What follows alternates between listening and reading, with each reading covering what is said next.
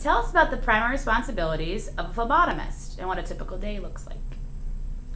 A phlebotomist's main responsibility is to collect blood specimens from patients for laboratory testing. We also process blood specimens as well as urine and stool specimens from patients for transport to the laboratory. A typical day for a phlebotomist really depends on where you work. Some of our phlebotomists work in the hospital and they go to patient rooms and collect blood. Those phlebotomists also go to the emergency department, they might go to the trauma room, they might go to a dialysis center to draw blood.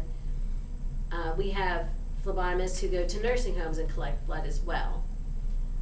Another thing that we have at WellSpan are outpatient collection sites, and that's a place where a patient comes that wants to have their blood drawn, and they take a number and wait in line to have their blood drawn, and that's all that they can have done at that location. Can you tell us a little bit about the kind of person that you've seen be successful as a phlebotomist? Phlebotomists are usually real people. They're someone who really enjoys talking to people and who can help patients feel more comfortable during the phlebotomy procedure. Customer service is very important for phlebotomists, and because they are the people from the laboratory who our patients meet most often and who can have the most impact on the reputation of the laboratory. What kind of education and training is needed to become a phlebotomist, and about how long does it take? The educational requirement for a phlebotomist is a high school diploma or GED.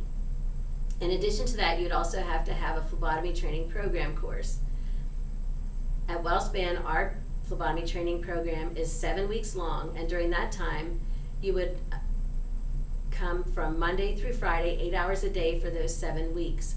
That time includes approximately 60 hours of classroom time and 160 hours of clinical training. That means working with patients, as well as some time shadowing other people who work in the laboratory. If a student is thinking about a career as a phlebotomist, what kind of courses would be helpful for them to take in high school? English or communication skills are very important for a phlebotomist. As I said, they are the frontline people who meet our patients, and you have to be able to communicate with them. We also need to be able to give patients information about specimen collection, as well as collect information from the patients in order to do patient billing and laboratory order entry. Science is also important for a phlebotomist, especially biology, because most of the tests have names that are derived from biological terms. Medical terminology is a big part of your job as a phlebotomist, and it helps to be familiar with those kind of terms. What's the outlook for this career? Good, skilled phlebotomists are always in demand, and because phlebotomy, or collecting the specimens from patients, is not something that can really be automated, I think that they'll continue to be in demand. It's very hard to get blood from people. You have to do it one-on-one, and you have to take each patient as they come. So I think it's a skill that's going to be very valuable for a long time. Can you tell us why you went down this path? I'm a medical technologist. I worked in a laboratory for about 25 years before I decided to take this job training phlebotomists.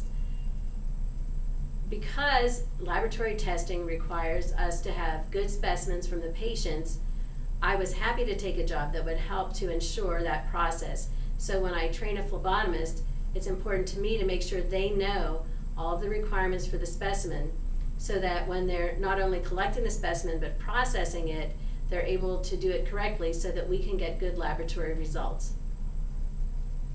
Another thing I wanted to add is that some of our phlebotomists do become phlebotomists and work as phlebotomists while they are in school for another healthcare career.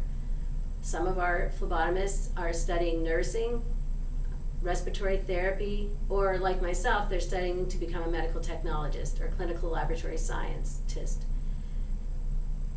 Although not all of our phlebotomists are on their way to another career, it does provide some of the turnover that we have.